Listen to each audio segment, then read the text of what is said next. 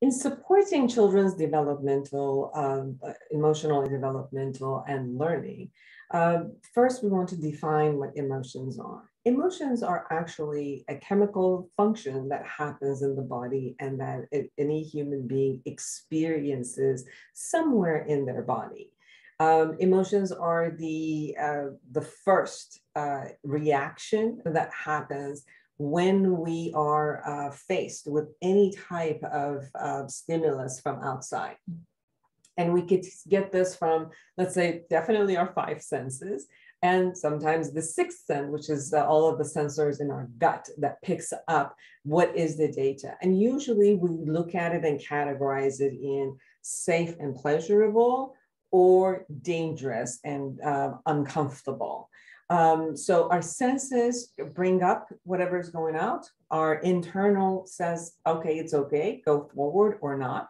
And then those are primary emotions. Side by side, we have visualization of a thought process that shows up, and we can categorize whatever shows up for us into different types of categories, useful categories, pleasant categories, unpleasant categories.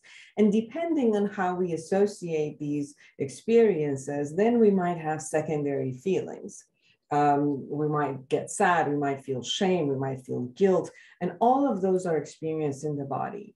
Children obviously are, as infancy, they are an emotional being. So yes. First they get whatever data is coming from outside, and they test it with their body, and their body tells them that, oh, I can open myself to that, or I won't. And when they won't, you'll hear it, the crying of an infant, the yelling and the screaming of an infant that at that moment needs to be safe again and comforted and reminded to the infant that everything is okay. And when they are joyous about it and they want to continue to experience something, we would like to mirror to them the joy that they're experiencing and all of that. Now, as a teacher, what we could do is, as a parent and a teacher, we can name what's happening. So the wording starts to come to them, which they associate the words, the concepts, and the emotions together.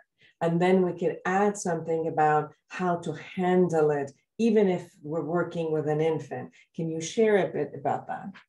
Sure. So when children are very young, they are infants or they are under 2 years old, the first thing they need to do is to understand the difference between the emotions they are feeling.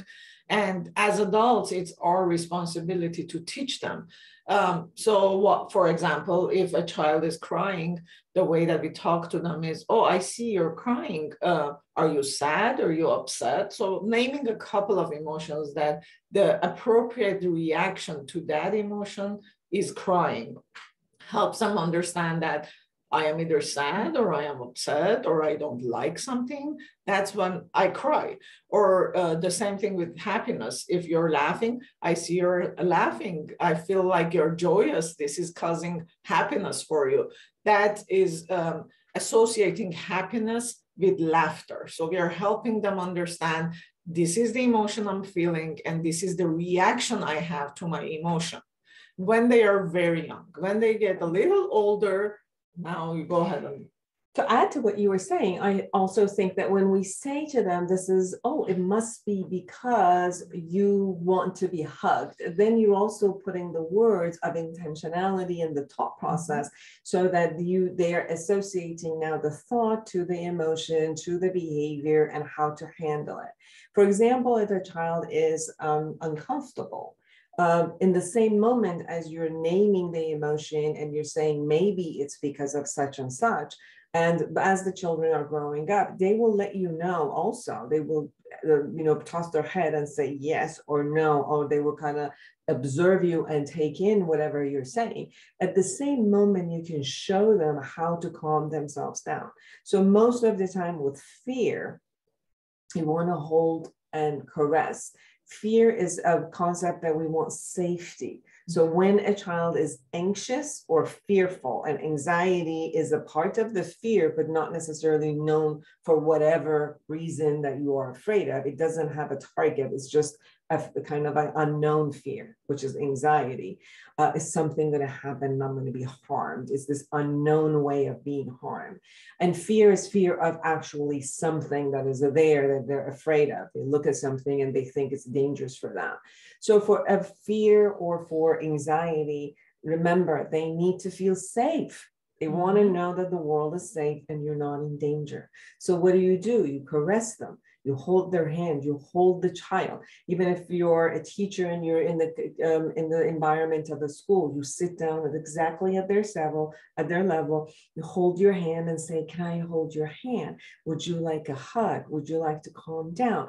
And then you would start, having them like caressing their hand and using the words, it's okay. See, everything is safe. See, everything is going to be okay. And then you teach them how to take deep breaths and take in a breath and then exhale. So this way they associate a releasing mechanism to their fear. When they're angry, the same way, you let them know, oh, you're angry. Anger is one of those emotions that needs to be released immediately. So you let them know. If you see that it's in their legs, you tell them to stop. Let's run together. Let's jump up and down and let it go. Let it go. Yes, you're angry. Let it go. Let it go. If it's in their hands, you show them like a little pillow and go like, go ahead and punch, or take a ball and start throwing the ball, or get a newspaper or some paper and start shredding. And if it's coming here, they're screaming. It's like, it's okay. Put a pillow around your face and just go ahead and scream. And then turn the screaming to a song. And then let's sing together and let it out. So you're showing how to take what an emotion is, which is uncomfortable, and how to release it. And for sadness is usually the hug. You hug them or you let them know. It's the caressing that causes completely another level of chemical for the body, for the child to learn, this is the emotion, this is why it's happening. I first need to release it. And then as they release it, then we ask, what is it that you want? And then see if we could give them or teach them how to get that. When they are a little bit older, excuse me, if they are school-age children or preschool-age children, they already are verbal, so they can actually tell you what they want. And they are a little bit more capable of telling you what will help them release the emotion. There are children who take deep breaths and it helps them. There are children who take deep breaths and start screaming after that. So if you, as teachers, ask them, what would help you release the emotion? Where is it in your body? Do you feel it in your hands? Do you feel it in your jaw? Or do you feel it in your feet? And what do you want to do? If in the beginning, if they don't know how to choose, you can give them options. Would you like to go outside and run? Would you like to jump up and down? Would you like to sit down and I'll put a mellow music for you and you can release it by meditating, taking deep breaths? What will help you release the emotion from the part of the body that you're feeling it in? But when they are younger, it's mostly our job to tell them how to release it. It also is very important to ask them, what did you think when this emotion came into your body?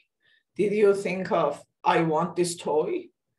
And that was your thought process. But when you thought it, when you were thinking, I want this toy, how did you react to it?